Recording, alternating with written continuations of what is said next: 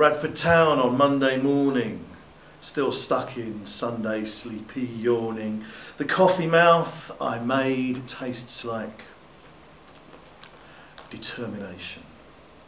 Across the street there is an ugly reflection of me begging coins from passers-by, checking the pavements for treasure, living his life by the policy of do or die, this gentleman of easy leisure. Homeless is a pitiful word, a word that fills us with discontent and fear, not a civil word, and with Monday morning coffee mouth, not the word that I want to hear. He says, "Excuse me, mate." Oh no, I thought to myself. "Excuse me, mate, can you spare, can you give me, excuse me, mate, can you spare just a little bit? Because I want to get some breakfast." And being homeless is, does it matter that he swears?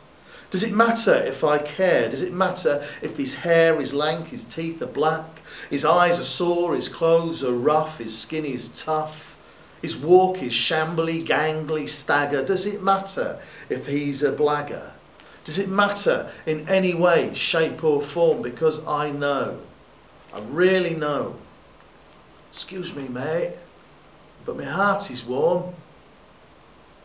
Then, on the phone, on my way home, past the park and down the lanes and down to Bradford Interchange, I take a call from cash.com. I should have screened it and pressed reject. There is a falseness that I detect. Another corporate entity selling things that I don't want to me, trying to sell my soul back to me, making millions, I expect.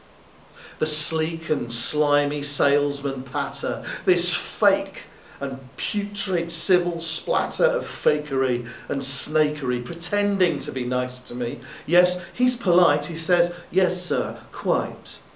Then a familiar face comes into sight. "Just one moment," I say to him. "My personal assistant has just come in. I'll put him on to you and he can talk to you, and he handles all of my financial matters." Just give it to him nice and straight, so I hand the phone. "Excuse me, mate." Yeah. Civility cannot be faked or falsified or made half-baked. It comes from one's own heart, one's own desire to make a start. Manners, yes, will get you far, but a civil touch will raise the bar. When actions with compassion made replace the need for angry fashion.